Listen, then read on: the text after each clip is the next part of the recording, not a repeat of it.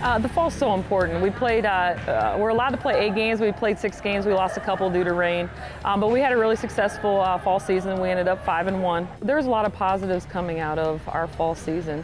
A lot of things that we needed to work on, but it gives us an opportunity to get our young kids on the field and kind of see what we need to do going into preseason in January.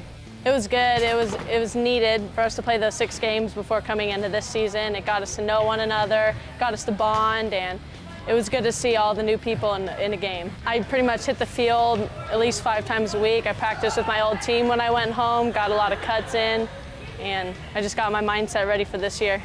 What we've been doing with Alexis is really pushing her outside of her comfort zone, because her comfort zone is succeeding.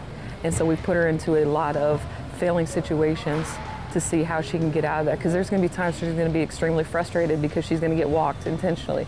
I think I just need to strengthen my game. I need to be able to hit all the pitches, because I know they're going to give me not the best of pitches. They're going to give me all the junk pitches, so I'm going to have to just strengthen those and work all of that. I'm basically more of like a role model on the team. Like, I'm not very vocal.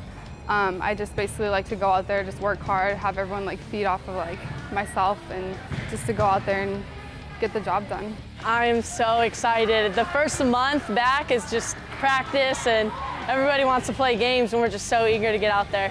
I know we're all excited. We can't wait. It's about 2 weeks now, and we have a lot of potential, and I'm just excited to show it off and get out there. You know, what I want to see from them is aggressiveness, making adjustments when they need to make adjustments, and finishing games. That was one of our issues last year.